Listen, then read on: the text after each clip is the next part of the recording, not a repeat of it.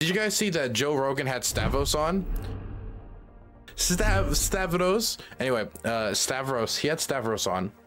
And for those of you who don't know who Stavros is, he was pretty popular for an online podcast, which many of you probably familiar with. But he's more recently known for a Netflix special that he released called Fat Rascal, which I saw on Netflix, and I thought it was okay. You know, I mean, I'm not gonna sing it the highest of praises, but I thought it was good. I mean, it was a good thing to watch while I did some paperwork. It was okay. I don't want to blow it out of proportion, but yeah, it was okay. Anyway, he went on Joe Rogan's podcast. Joe Rogan also being a comedian, you know, I guess they were going on to talk comedy and all sorts of things, but eventually the topic of politics comes up, more specifically illegal immigration. And Stavros doesn't really agree that much with Joe Rogan here. And so once Joe Rogan starts laying it down like, oh, the illegal immigrants are coming over and they're taking all the services and they're doing this and they're doing that, and the Democrats are engineering their coming over so they can steal the vote, look at this, look at that, and Stavros starts to respond to it. And I thought this back and forth was just very interesting, how Stavros kind of walked around the conversation with him. So let's check it out. Video that was going around today of people in Chicago that are furious that the government is giving so much money to all of these immigrants that have illegally migrated into Chicago. No, I didn't see that. They're giving them a cell phone and $1,200 whatever it is. And these people are fucking freaking out. Yeah. And, you know, these people that were Democrats, they're like, hey, if Trump wants to talk to us, come talk to us. Like, we're tired of this shit. And I'm like, wow, this is wild to see. These people are waking up. Like, why are you giving people that aren't even from here all this money and a free phone and all this shit? You're not giving anything to us? And that, I mean, yeah, that is fucked. It's like, fucked. I think those people deserve, but that's what it's like. We're seeing that's like, why aren't regular people getting that same shit? Why doesn't everybody just get that? Why are the fucking, why is that person getting special treatment where it's like, we're just fucked? I mean, that's the, again, the safety net. They shit. Shouldn't get it either. What they're doing is they're trying to buy votes. That's what I think they're doing. They're trying to get rid of voter ID, and they're trying to bring people in, or allow people to get in and make it easy for them to travel all around the country. And if someone like let you in the country, wouldn't you vote for them? But they can't vote, can they? So before I let Stavros go on, I do just want to throw out there, getting rid of voter ID has not been shown tangibly to have had an impact on elections when it comes to voter fraud. The areas where you don't need voter ID to vote and you just go up there, you give them your name, you give them your address, and they allow you to vote, there hasn't been any tangible proof that by allowing that regulation, by getting rid of that regulation, the amount of participants in fraud, people who are participating in fraud, trying to, you know, steal the election for their candidates, tangibly goes up really at all. And certainly not enough to have a tangible impact on elections. And so for me, I'm not necessarily against people having a voter ID. I do think if people are going to have a voter ID, that voter ID, whatever it is, should be provided free of charge to everyone once they turn 18 and they are registered to vote. I also think there should be automatic voter registration. I think there should be as few barriers between somebody and the vote as possible. And as long as they're a tax-paying citizen and they can make their way over to the voting booth, people should, up to election day, be able to register to vote and be able to participate in the elections. I think that we should be trying to encourage more and more and more people to vote, participate in election, participate in democracy, and more people participating means our elections and our government's going to be more responsive to our interests, and our democracy is going to be more healthy. And so if my main interest right now is trying to get as many people to participate in elections as possible, and I don't have any evidence that voter ID is tangibly affecting voter fraud or changing the outcomes of elections by beating back voter fraud, and we're saving our democracy through this. If I don't have any evidence that it's doing that, then why put up an extra barrier between somebody and the voting booth? Especially since some states, what is allowed voter ID is different. For example, in some states, they'll be like, okay, yeah, you know what? You can use your student ID. You can use your other forms of identification. It's going to be a lot more really wide and sprawling, the different types of voter ID that's allowed. While in other states, they're going to specifically say, oh, actually, the student IDs aren't allowed. These IDs aren't allowed. You have to have this specific state-issued ID if you're going to go to the voting booth and vote.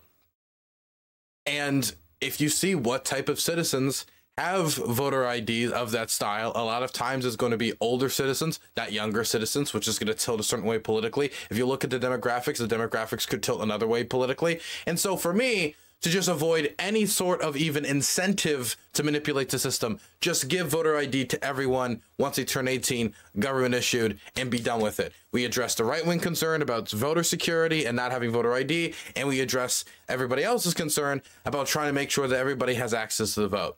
But that solution has not been seriously considered. And I think a big reason why is because a lot of it's cynical.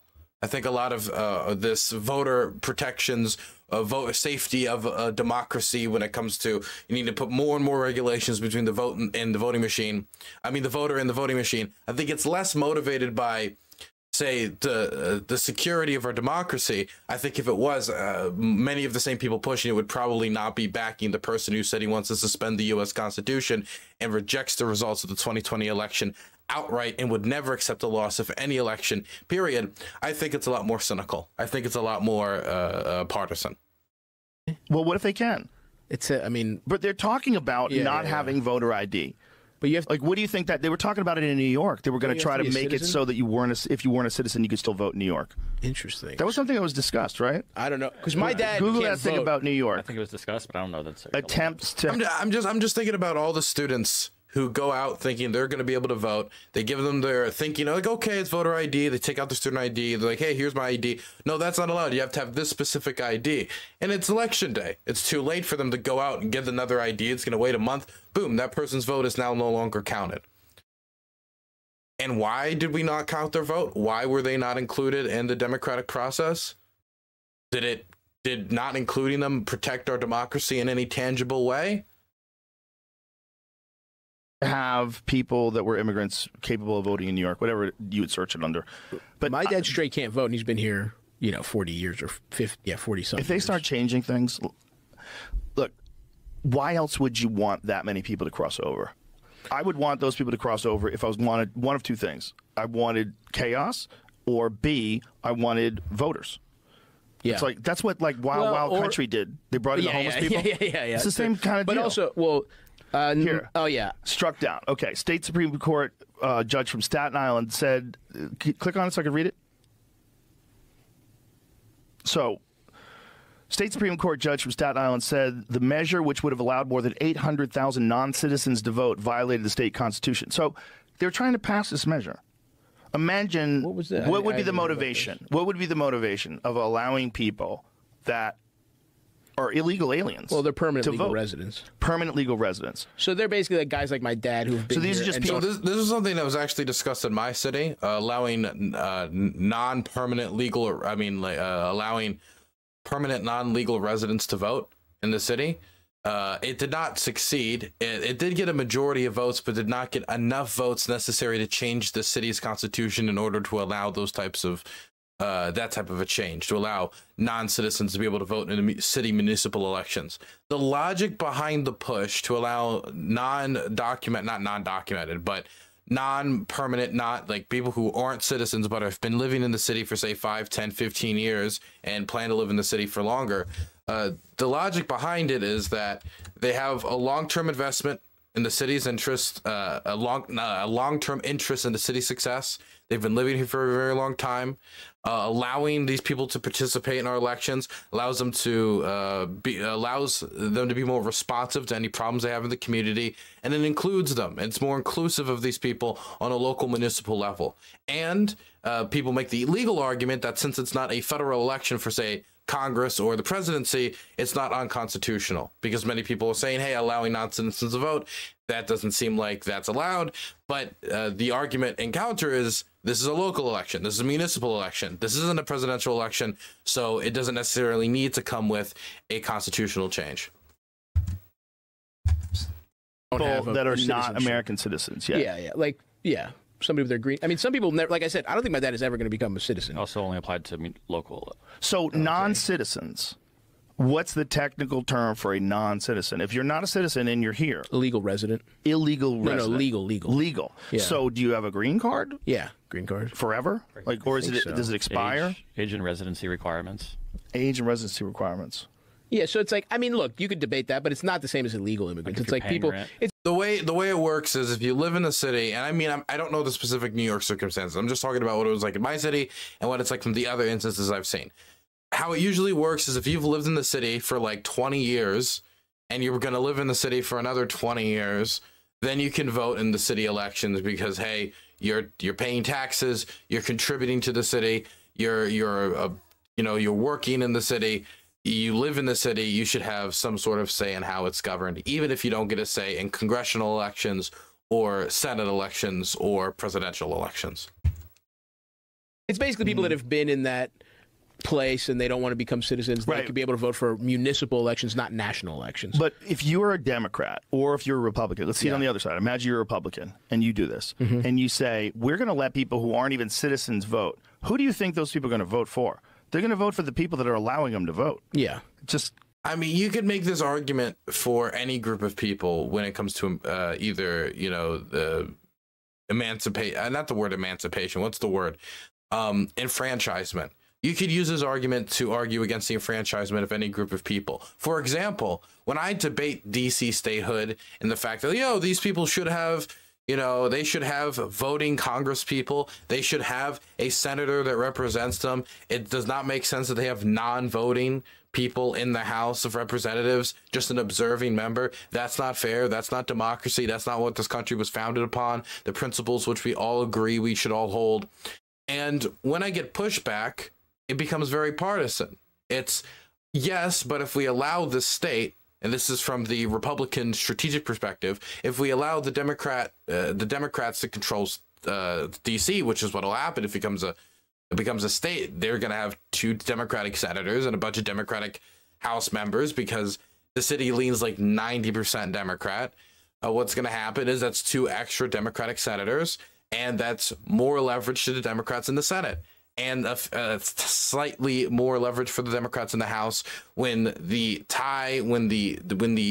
lines between House control and Senate control are so narrow.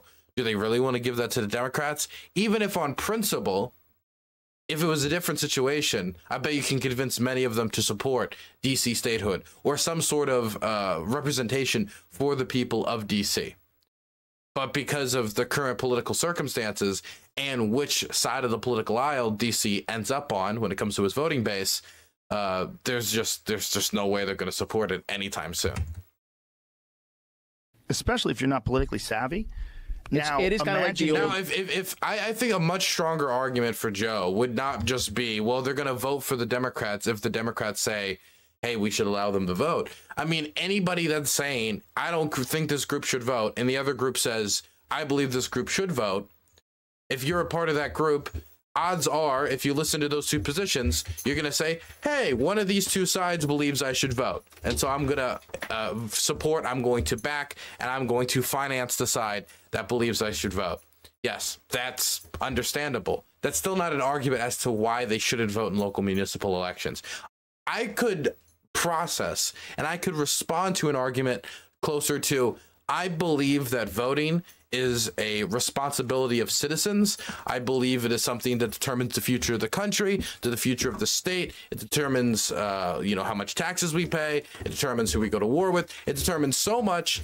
And if you're not willing to tie yourself to the country through citizenship, or you haven't gone through the due legal processes of doing that, you haven't done enough investment into the country. You haven't tied yourself enough to the country for me to say, yes, you should be able to vote. That's something I can respond to. That's something I can tangle with, because that is separate from just the argument of, well, if you say someone should be able to vote, that person is more likely to support the person that said they should be able to vote. Well, of course, that'd be true for any cause of enfranchisement for any group of people. it's like fucking Tammany Hall, like in Gangs of New York, where it's like you vote like 4 times and they just bring the fucking Irish people off the boats and like shave your mustache and go vote again, like that kind of shit. Yeah, I'm sure there's a lot of that. Well, that's the old. Yeah, that's how it always used to be. That's how they always did it. But the thing is, it's like if you wanted the laws on voting to be more lax, and you wanted citizens that are here, but they're not legal. They're not right. You could or legal. Or not legal. That's next. I don't think you'd be able to get anybody to fucking go. How are you trying to get people to vote for someone who's not a citizen voting? Well, that's always been the thing. Like you cannot vote if you're not a citizen. I guess just reading off that, right? I don't know anything else. That to me, I don't know that I would have to think about it, but it's like what they're saying is if you've been here a while, you're a legal resident, you're part of this community, you pay taxes, you do all that stuff. You can vote in local municipal elections. You can't vote for fucking senator. You can't vote for fucking president. You can vote for alderman. You can vote for fucking state house representative because they directly affect your thing, which is at least a reasonable argument as opposed to a non-citizen can have the full legal protection. See, this is the thing about Joe Rogan. First thing is, it's good that he has comedians on that can push him in a direction that he's not getting from a lot of the political commentators that he's hanging around with. And what I mean is, Joe Rogan cares about comedy a lot. He goes to comedy clubs a lot. He is a comedian, considers himself a comedian. He considers himself like deep in comedian culture. So it's good for him to have somebody who is a comedian, who cares about a craft and an art form that he cares about, being able to give him some sort of pushback against the political commentators that he surrounded himself with. So that's the first thing. So it's good that it's coming from a comedian. The second thing I want to push out there is it's also good to see Stavros, while not being that, aggressive, not bullying, not getting angry, I don't want to say acting like Cenk, right? But I think Cenk is a great example of, trying to channel some level of rage and outrage about an issue that cares about you and directing it towards someone or directing it towards a story. He took his time to just walk with him towards the end of this, around the story and what the implications of this voting, non-citizens voting legislation would actually entail. What's the result that Joe Rogan thinks they're aiming for, which is the capturing of our democracy versus what's actually happening in actuality and what other motivations could be at play. Because what you don't need is to disprove that anybody could possibly have cynical interests in trying to have non-citizens vote. That's not something that Stavros can disprove. What Stavros can do is add nuance to as to why the motivations exist for introducing this in the first place and what exactly the purpose of this legislation is. Because once you hear like non-citizens voting, they're trying to make it so non-citizens can vote. Then you get this like Senate election 1948, 1949, it's like 1950s, and they're just getting people across the border into Texas, flying them across, and then having them vote at the voting booth for whatever candidate you want because you just want to rig it, and that's how elections are done down south in the 50s. That's the image people get in their mind when they hear non-citizens voting. But when you add the context of, oh, you have to live there for like 20 years, well, that seems like a hell of a lot of a commitment, doesn't it? You move somewhere, live there for 20 years as a legal citizen, by the way, in order just to, help the Democrats. And see, once you add this context, the fear-mongering, the hyperbolic image of the story that people had in their mind of like the ghost of LBJ bussing over a bunch of Guatemalans across the border to vote in the Texas elections to turn Texas from red to blue. Once that image melts away, and it's that guy who's been living down the street for 25 years as a legal resident, who has been working as a mechanic or working as a teacher or working as a tech specialist. Oh, they're going to be able to vote for county councilor. I think this type of de-escalation of the rhetoric, or at least the image that is being produced of what's going on in the country to get people riled up, which is why I think part of the reason why I probably captured Joe Rogan's attention, I think is really, really good. It's a fantastic effect. Especially when we have the great replacement theory being pushed more and more and more by people on the Republican presidential campaign trail, on Tucker Carlson's show, and on other platforms as well. So it's good to have one of the most popular podcasts get some pushback on this theory.